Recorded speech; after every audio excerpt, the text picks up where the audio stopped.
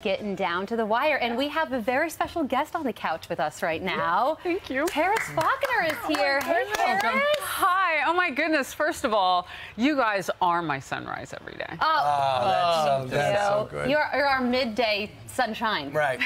Or rain, whatever it's doing. You see right? Carly in the pitch black at 4 o'clock, right? That's exactly right. We cover all types of skies. Yes. Here well, on this it's couch. always sunny with you guys. Thank you. So I'm That's glad to be here. And I'm bringing good news this morning. I know we're not going to talk about the good news first, but it's coming up. Yes. It is coming up. But first, let's talk a little bit about what you've been up to. You went down to the southern border. You've been down to the southern border. And now, you know, we're on track. We've done 2 million so far in this fiscal year. Yeah, that's a new number. And now, you know, while this channel has been talking about the southern border, it wasn't until Ron DeSantis and Greg Abbott started essentially exporting some of these migrants to places like Martha's Vineyard and D.C. that the whole country now is talking about it. Well, you had to make, you know, rich folk feel uncomfortable.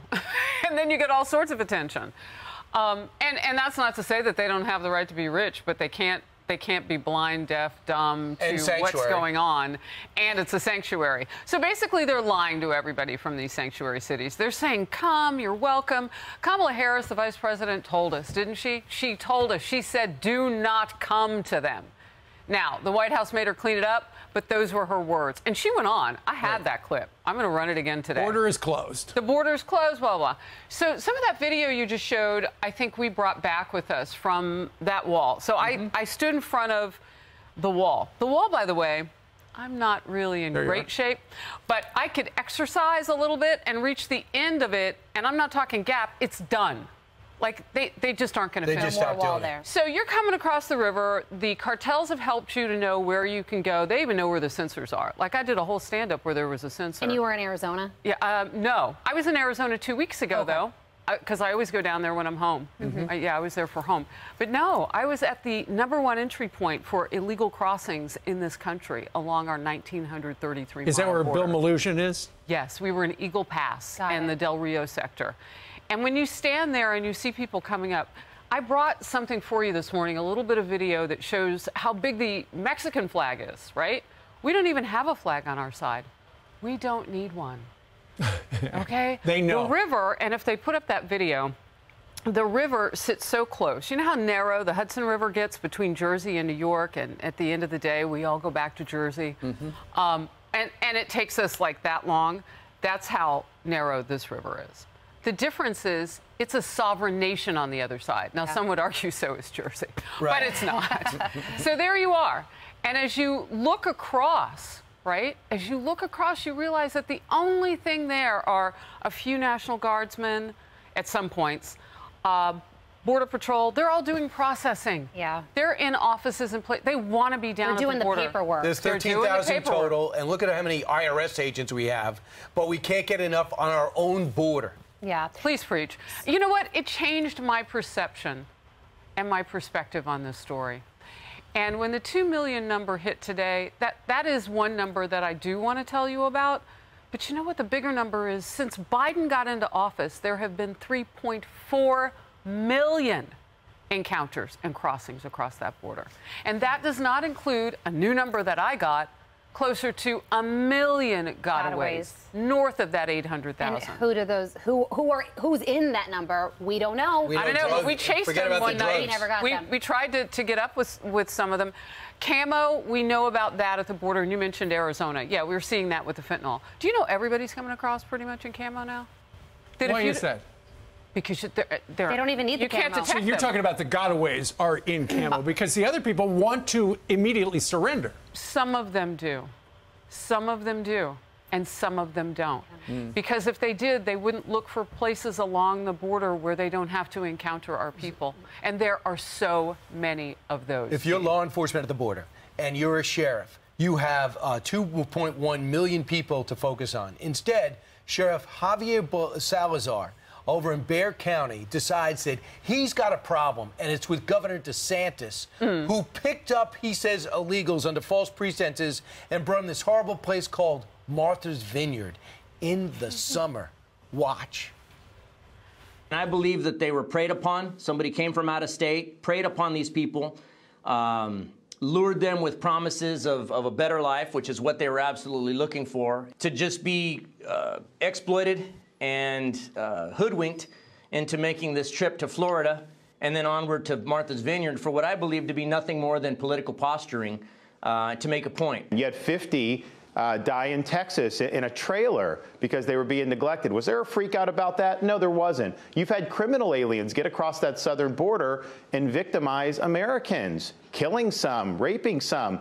Was there any type of outrage about that? No. It's only when 50 get put into Martha's Vineyard, which wasn't saying they didn't want this. They said they wanted this. They said they were a sanctuary jurisdiction. But that was all virtue signaling. And not only did they not welcome them, they deported them the next day with the National Guard. Give me a break. And so now that sheriff is launching a criminal investigation into Governor DeSantis. Of course he is, because that's easier to do than to solve the problem. Remember who's in the majority bicamerally right now and in the White House. This is just like anything else that Democrats decide they don't want to deal with. Even when they're in the majority, they can't find the answers. You don't think that they know what's coming across. And that 2 million number, again, it's important, but fold it in with the 3.4. If that's the first half of his presidency, what will the second half look like? Because that's not going to change. And now they've stockpiled all of the pieces of the wall that they could be still building with, and it's just rotting. We paid for it. Yeah, we already paid for it. Of course we paid for it. Also, Harris, this border crisis is getting more attention than ever before now because of this move by Republican governors to send the illegal immigrants to other cities, sanctuary cities. Karine Jean-Pierre is finally getting questions about it. But where was the outrage when so many other things happened? I remember being on the Outnumbered Couch with you when the Texas National Guardsman, Bishop Evans, died. Yeah. He drowned trying to save other migrants. And he's a member of the National Guard.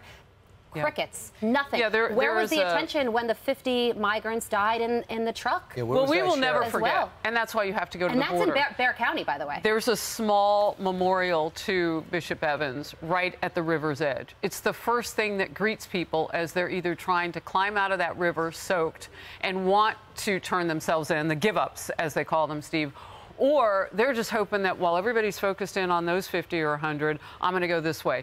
We were at one area where 354 people came up like that. And they were naked.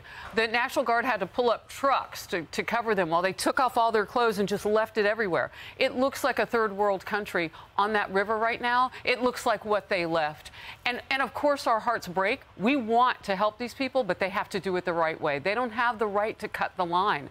But you know what? Where's the line? Right. That's it. Exactly. Because this administration, there is no line. It's invisible. Come on in, and we're going to take care of you.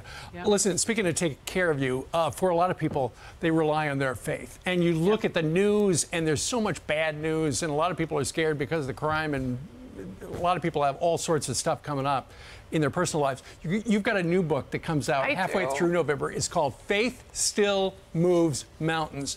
And it talks about not only some real stories of people of faith, but also it talks about your faith. And it talks in particular about your father. Yeah, I talk a lot about the foundational nature of having a cool head in moments when you really don't feel that way. And I prayed a lot at the border. I pray every day. I pray with all that we have going on in our cities. But mainly I listen. It's less of a conversation that I'm having with God, to God. And that's what this book is about. Part of the reason why statistically we're finding that fewer people believe in the Lord. Gallup has been taking a look at this since the 1950s. Yep. But now fewer people, even if they believe that there's something greater than we, they don't believe that he does anything with us anymore. They don't believe that he intervenes in our lives. And the importance of listening when you pray. You know, stop scrolling on your social and get down on your knees and let him scroll something past you. Otherwise, you might miss it. Yeah, and I write in the book about having a divine assignment. Those things that feel just like we showed up on time, his timing to do. And what you're carrying a baby right now, right? And the minute you find that out, you realize somebody greater than me trusts me with the most precious thing on the planet. I remember my mom said when she was pregnant with me and my sister, she said she felt chosen. Yes, and I never really understood that until I got pregnant. And I was like, oh, God chose me for this baby. I love the title of your book, too, Faith Still Moves Mountains, Miraculous Stories of the Healing Power of Prayer. Thank you. How true is that? I'm hoping that people will reignite that spirit of feeling chosen, of feeling that they have a purpose, and also of understanding that even when things go wrong, and they can go terribly wrong, even when they do, when we lean in to God, He leans in to us. And we just have to be open. There is a section of the book that's one of my favorites, and it's a glossy section. There are no pictures or anything, but I worked with a theologian to come up with like a topic. So maybe you're asking to pray for someone else. We call that being an intercessor for someone else. But we don't always, we say, oh, girl, I'll pray for you. And then you go home and you're like, well, where do I start? Yeah. Right? So we put very short prayers that people can infuse in their lives to get practiced at it. Give them the right word. And you can go to Fox, do it every day. You can go to foxbooks.com? Foxnewsbooks.com. You can go to Amazon, any place books are sold. And you can do that now. I mean, they're on pre-sale. The book comes out November 15th. So you have two daughters of your own. You just wrote a book. You were just at the border. You also have two shows. What's coming up on both of your shows? Okay, let's do the Faulkner focus because we're going to stick with that border topic, and we're bringing in Senator Kennedy. You know he's never at a lack for words, Louisiana senator. And we're going to talk about that fentanyl, because Nogales was another area that we got a bunch of news about yesterday, Nogales, Arizona. And that's my home. That's 8 miles from where I got married.